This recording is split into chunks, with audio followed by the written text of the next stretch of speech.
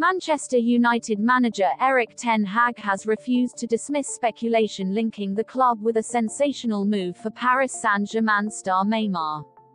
The Brazilian forward is understood to have been made available by the French club this summer, with United one of a number of clubs contacted over a possible transfer.